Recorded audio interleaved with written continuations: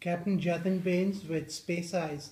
We're based in Philadelphia, United States, and our core competency is in maritime domain understanding, which includes two skill sets, uh, which is maritime situation awareness and maritime domain awareness.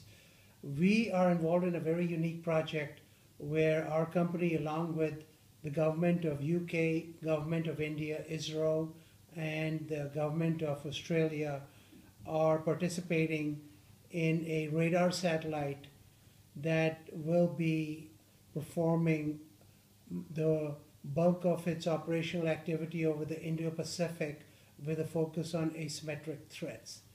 The important thing is that today the warfighter commanders, they need to go from collection to analytics to visualization in a time compressed period because the threats are emanating faster and faster.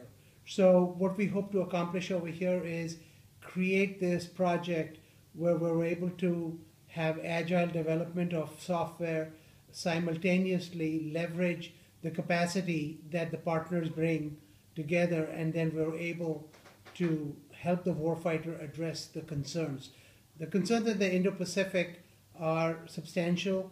If you see just the monsoon period, during the monsoon periods, there are weeks and weeks where it's very difficult to get area situational awareness. And by using satellites, we're able to be a force multiplier for the traditional intelligence, reconnaissance, and surveillance capabilities, namely the Marine Patrol aircraft.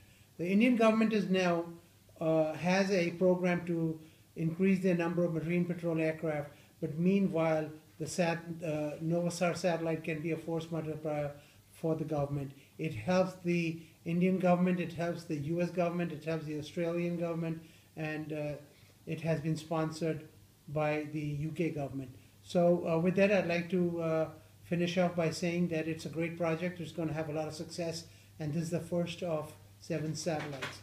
So there'll be much progress to report in the coming months. Thank you.